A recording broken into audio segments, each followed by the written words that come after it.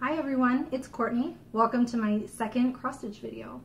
I want to say first off the bat, thank you so much for the incredibly warm welcome that you gave me when I posted my first video 2 weeks ago.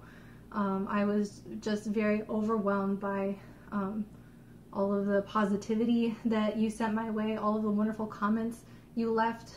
They were so thoughtful, and I was just very excited to be able to meet so many of you, a couple of whom I have even watched your videos, and so now that just makes me really happy to be meeting people in the community. So please keep it up. I definitely want to keep talking, and I know that the people in my real life are not so enthused when I want to talk about cross stitch, so it's really wonderful to have a place where that's what everybody wants to talk about, so because I often do. So thank you so much. Please keep commenting. Today I have something a little bit different for you than my first video. I don't have any whip updates for you today, as many of you who stitch might also feel the same. The craft of cross stitch is kind of takes a long time, and it can take even several weeks to get to the point where you feel like you've made enough progress that you're excited to share your progress with somebody. So I don't feel like I've made nearly enough progress to make another whip update video yet, so those might be a little bit further apart than this, but I do have some ideas for other types of videos that I want to intersperse with my whip updates. So this is one of those ideas. I want to show you what I have in my stash, basically. And actually, a wonderful viewer named Marie, hi Marie, mentioned in the comments of my first video that she kept waiting for me to open the basket. And I apologize for that. I did have it with me in my last video, but I didn't intend to ever open it. I guess I just had it there because this is where I keep my works in progress, but for that video I had laid them all out in front of me. And so I was gonna show you them all, and I actually never needed to open the basket. So, but today I'm going to show you what I have inside my basket. This basket contains pretty much everything that I have in my cross stitch collection. It's a very small stash compared to what I've seen elsewhere on YouTube. And that's mostly because I'm not really a collector of cross-stitch things. I pretty much just get things as I need them for my projects, and so actually a lot of the materials that I purchased in the past are consumed by projects that I've finished, and they've gone off to whatever their final destination is, and I don't really keep a lot of things necessarily. So I don't know if that will change as I kind of dig deeper in this hobby, if I start collecting these exotic fabrics, or silk floss or beads, if I start doing some of these beautiful mirabilia or chatelaine or heaven and earth designs, maybe my collection will kind of naturally grow. But right now it fits pretty much all in this basket. The only things that aren't in this basket right now are my current work in progress, which is Voyage by Satsuma Street. That is on my scroll frame, and so my Voyage and my scroll frame and my lap frame are not in this basket right now. They're over in my stitchy spot. I think they probably could fit in this basket if I totally disassembled the frame, but there's really no reason to do that because I use it pretty much every day. And the other things that are not in this basket are 2 floss organizing containers that I have, and I'm going to show you my floss organization system in a separate video that I'm actually really excited to share with you also. But we'll save that for another time. So everything else for stitching besides what I just said is in this basket. So this basket, I do not know where it came from because it was a gift to me from my mother. She gave it to me when I was probably maybe 9 years old, I believe, along with a sewing starter kit. And so this was my sewing basket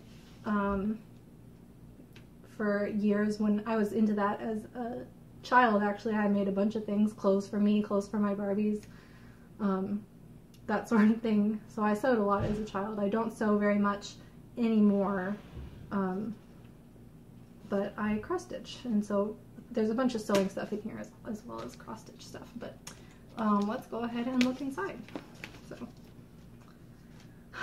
isn't this fabric cute? I love the blue interior. It's like a picnic basket, really. It probably came from a Hobby Lobby or Michael's or something, I would guess. Or possibly Walmart. When I was that age, my mom used to shop at Walmart a lot. But anyway, yeah, so this basket. So here's what it looks like inside the top of the basket. Right on top here, this is some leftover Navy Aida from my voyage work in progress. And I actually already have a purpose for this in mind. So when I talk to you in the future about my the future works that I want to start, I'll bring this up again probably. This gray Aida I just bought actually because I have a new start this month. So I will definitely be starting that. Actually, today I hope to finish Voyage. It's Sunday, September 6th. So I want to finish Voyage today. I think I can after I'm done making this video. And then so tomorrow on Labor Day, I'm going to start on my new start. And that's what this gray Aida is for. And I will tell you more about that in my next whip update video. Next we have my current whips. This is my lace piece on the linen, which I haven't done anything with since my whip update video, but there it is. And here is the burlap piece that I originally was working on and then decided I didn't like as much anymore. But regarding this piece, I wanted to say in particular thank you to everyone who was encouraging to me about this particular piece. There were several of you who were like, no, don't waste it, it's so pretty, find something else to do with it. So that was very inspiring and encouraging to know that you guys still think it's pretty. So my favorite suggestion came from a viewer named Tamra Hunt. Hi Tamra. And she suggested still making it into a pillow, but making it into a deck pillow for outdoors. And I thought that was a pretty good idea. So maybe I'll do that. The burlap is more appropriate for outdoors than for indoors for sure. And you know, it would maybe help coordinate the style of my house to have similar pillows inside and outside. So I thought that was an awesome idea. Thank you, Tamara. Another whip is here, my grapes on canvas. Again, I haven't done anything with this one. I've been working pretty much exclusively on Voyage for the last 2 weeks. But like I said, that's almost done. So it won't be too long before I pick these other ones up again. At this point, I'm not doing a rotation, but I think I might like to try that. So here's the next layer. This guy is actually a dust bag for a purse that I bought from Rebecca Minkoff. And I've never put the purse back in this because it's my everyday purse and I literally use it every day. But this bag I have found to be like the perfect size for carrying a piece with me when I travel to work on. So that's what I have it in here for.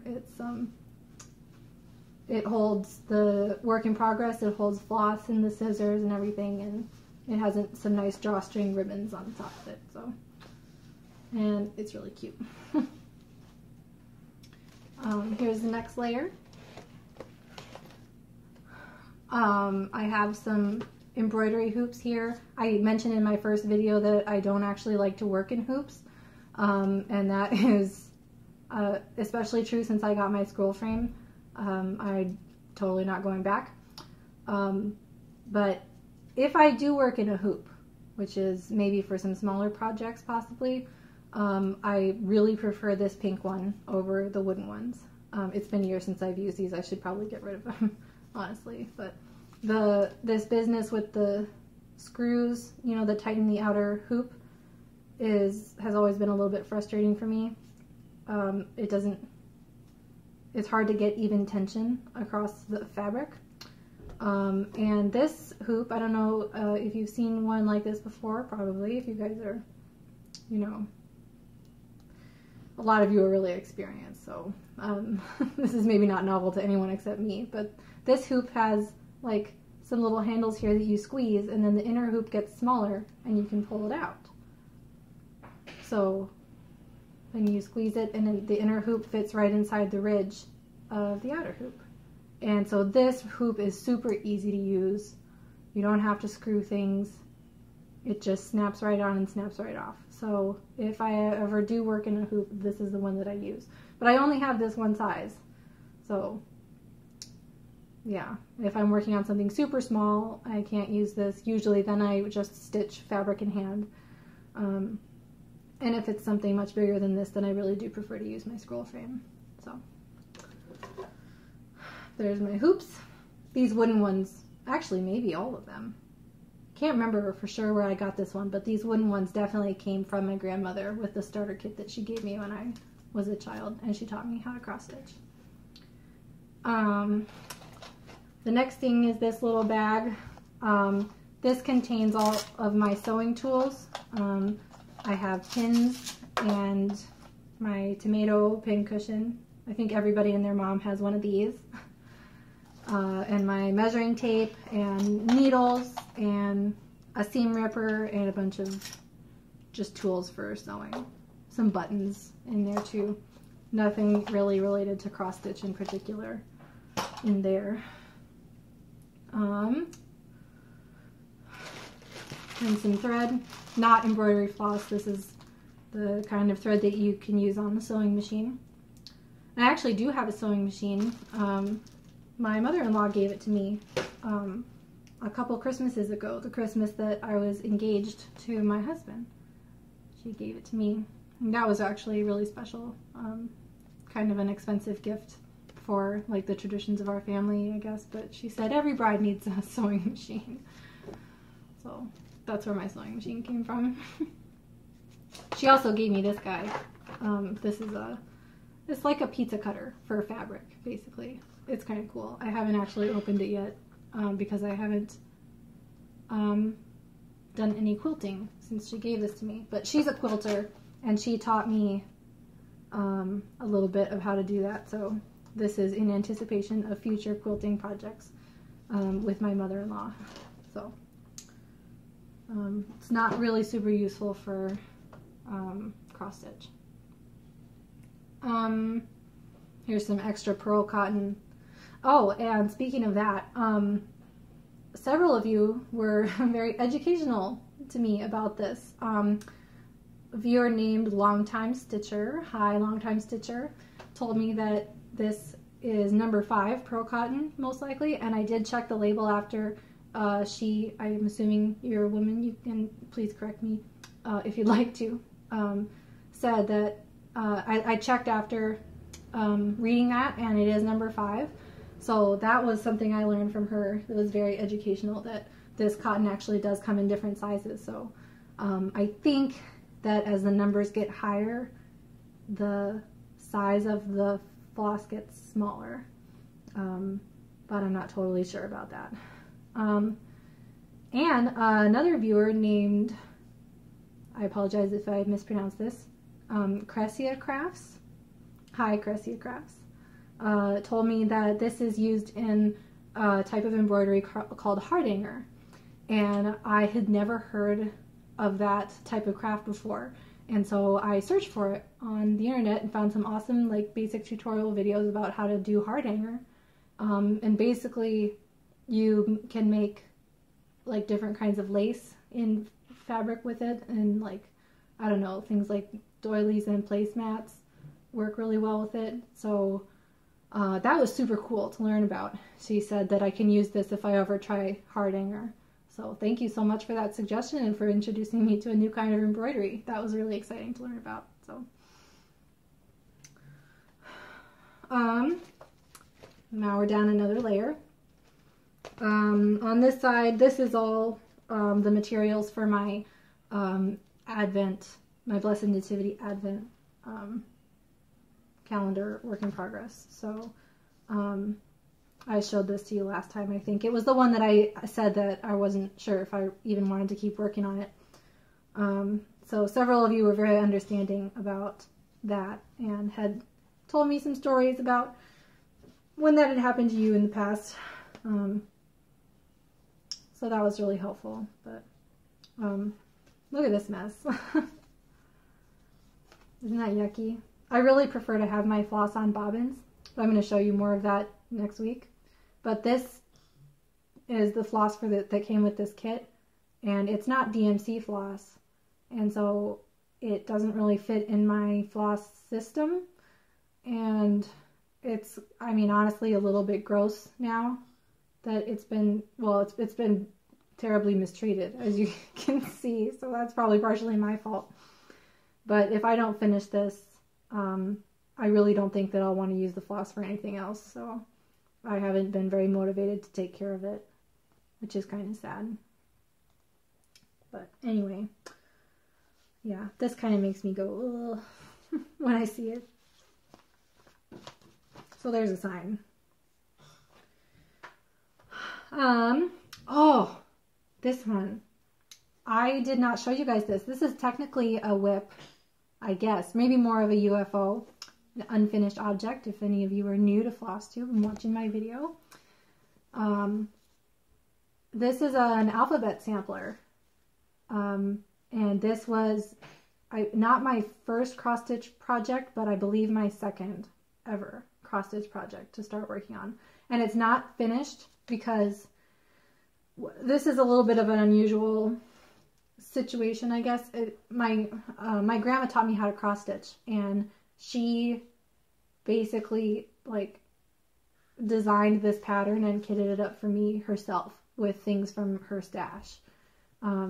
So I think I picked the alphabet out of a magazine, a craft magazine that she had. I picked an alphabet that I liked, and then she arranged it on the fabric and put a border around it and put my name at the top with some hearts.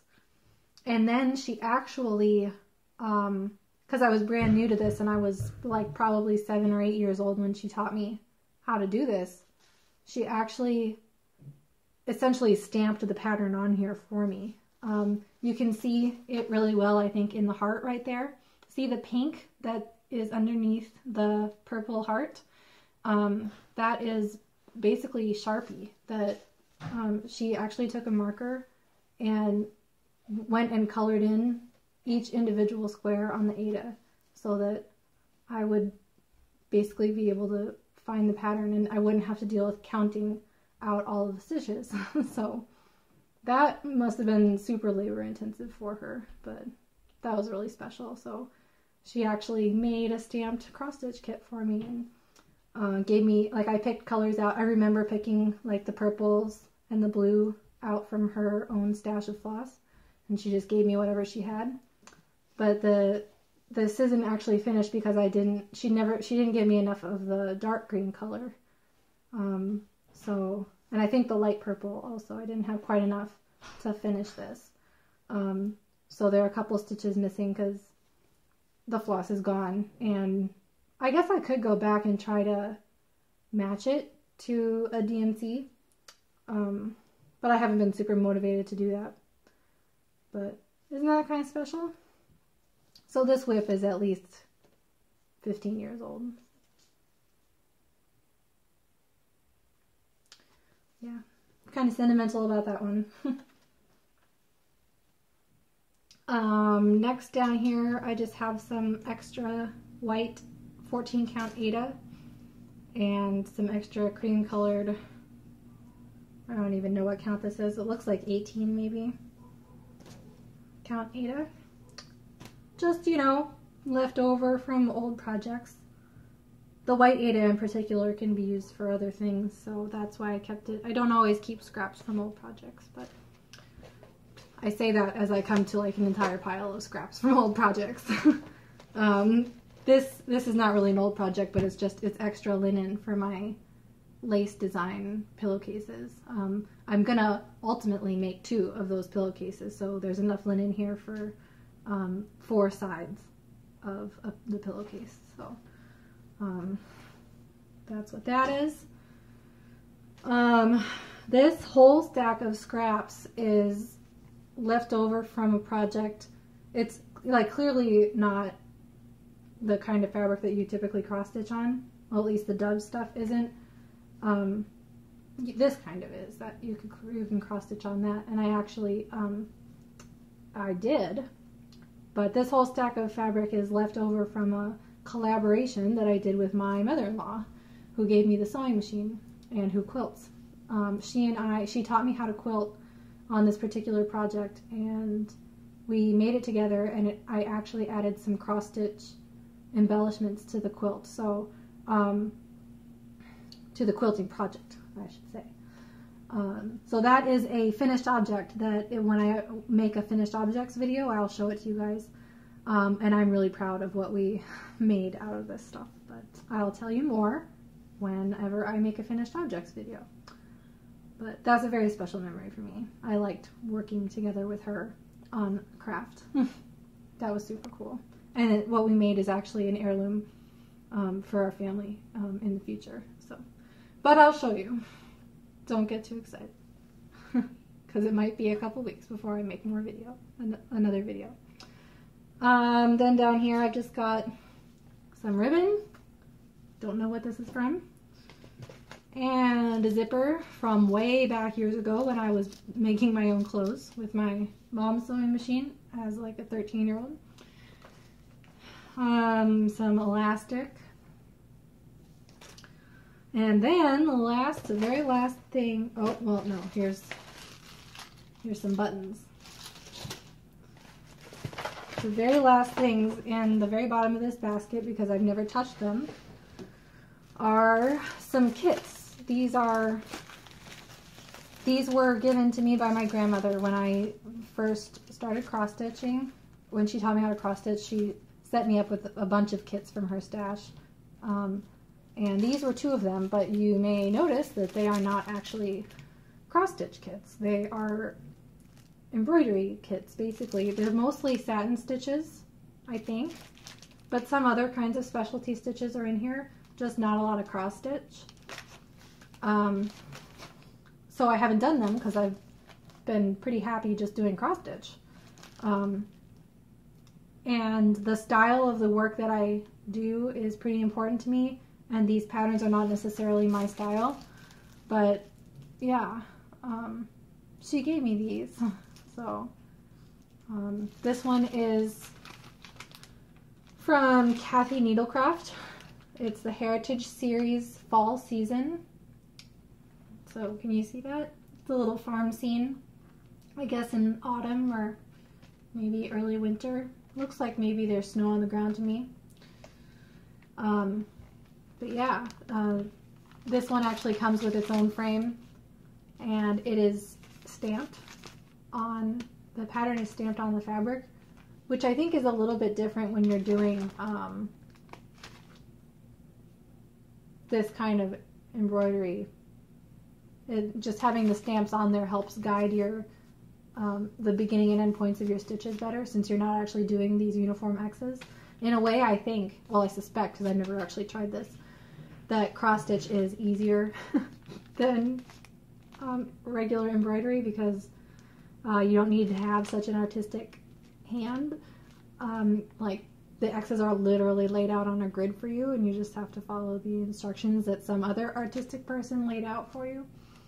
But with this kind of embroidery, I guess it's a lot more, it's like painting freehand versus painting by number.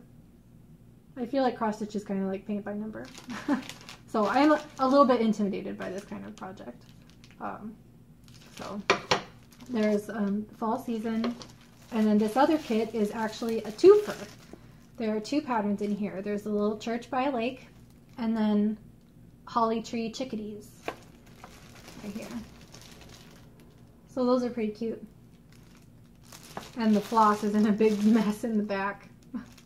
This is from the Creative Circle. Yep. So, and then this also has the pattern stamped straight on the fabric. I don't know if you can see that or not, but because it's hiding behind the instructions. But that's good that there are instructions in here. I assume for all the different kinds of stitches that you can do on this pattern. And it looks like there might be some fun specialty stitches on the trees in that picture.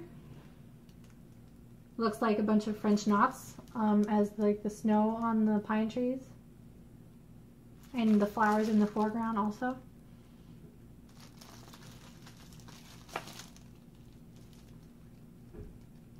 Yeah, so that could be pretty fun. I don't know if I'm ever going to do these because there's so much cross stitch that I actually do actively want to do. Besides the various works that I have right now, I have probably like 6 or 7 or 8 other projects in mind to do in the future. So these are not even on the list, and they've been kind of just sitting in the bottom of my basket waiting for someone to decide that they want to do them. So I don't know if I ever actually will, because there's other things I want to do, and the actual artwork in these is not my style for like keeping in my house. So actually, if I were hypothetically in the future to do a giveaway on my channel, is there anyone out there who would be interested in tackling some other embroidery besides cross stitch and who likes these patterns? If that's you, then please express interest in the comments, and maybe in the future I might feature one or both of these in a giveaway. I don't know if they're even anybody's style, if anybody would really like to receive these or not. But if it's your style, let me know. So there's a single cabin, and then there's the Church and the Chickadees. And with that, we've reached the bottom of the basket. That's all that I have in here. So, like I said, it's a pretty small stash, but it's fine, and it's got everything in it that I need for right now. So, yeah. That is, I think, about everything that I had to talk about with you today. I think in my next video you can expect a whip update in a couple weeks.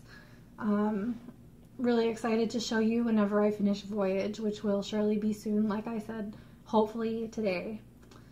And I also have a new start coming up that's going to be a gift for someone else, but I'm pretty sure that someone else does not watch my channel, so I'm going to show you.